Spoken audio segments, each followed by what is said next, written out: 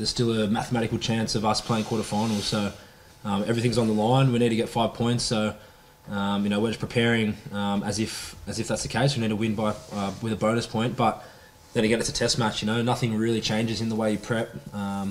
We've got a good game plan. Coaches have been unreal. We had a great session today, another one tomorrow, and then we'll get ready for the game. But like Kel's touched on earlier, it's a test match. It's pretty easy to get up for your country, especially in these tough moments when we haven't been performing the way we want to. Everyone's been gutted, fans included. So just gives us more incentive to get up for this game and play well. But like I said, we just prep well and come out and do the jersey proud this week.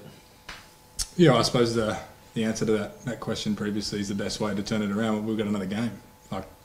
It probably sounds like a cliche and sounds a bit stupid, but it might be my last game. You never know. So for me, that was a big sort of switch in terms of flicking back into game mode. But in terms of dealing with the loss, how did I deal with it? Probably not that well. Gutted, right? It's the pinnacle of our game, and we weren't able to perform, and we let a lot of people down. So how do we feel? We probably felt exactly how that would look from the outside. But Eddie's been great. The coaching staff have been fantastic, reminding us that, hey, we've got another game to go here. And it'd be a big pat on the back to them because they're probably hurting as much, if not more, than the rest of us. So, I can't applaud them enough. Yeah, I mean, we've all been affected by it, so we all show it differently. But Eddie's been outstanding. I mean, we can't question his commitment to this group. He works longer hours than everybody and puts more into this than anybody. So I'm sure he's feeling it.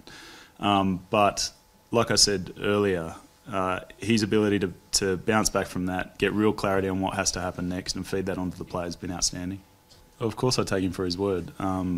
And at the moment, it's speculation, what's going on. I mean, he's a professional coach.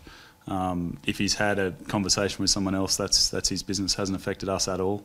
Like I said, in terms of his behaviour around the group, in terms of his commitment to this team, we can't question that.